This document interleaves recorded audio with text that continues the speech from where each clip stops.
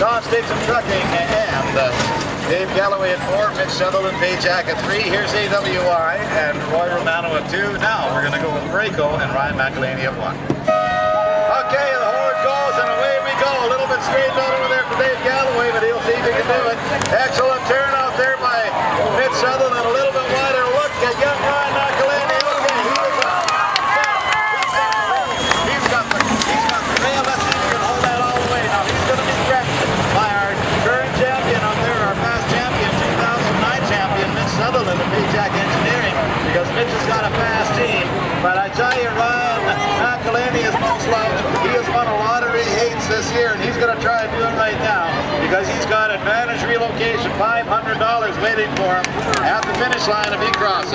He's out there now. He's about a length and a half ahead of look at Mitch Sutherland. I should say about a length right now as they're coming down now past the quarter-mile mark. Third spot out there is going to be Dave Galloway, but it looks like Roy Romanow-AWI is going to move up and see if he can overtake that. Now lengthening his lead. There goes Ryan McAleney. Now he's a length and ahead of Mitch Sutherland. Is on the home stretch drive. Can the rookie win this one? Let's give him a hand as he's on his way home. Here comes Ryan McAleney. He's got it. He's got a $500 bill. Wait for him as he crosses the line.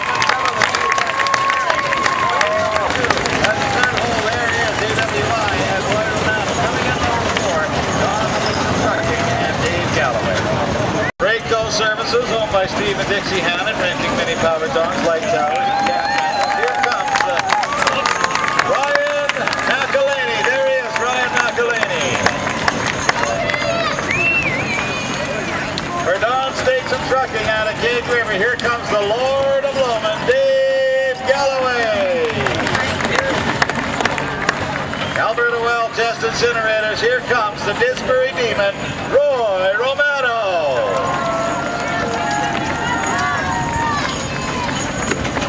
Pajak Engineering.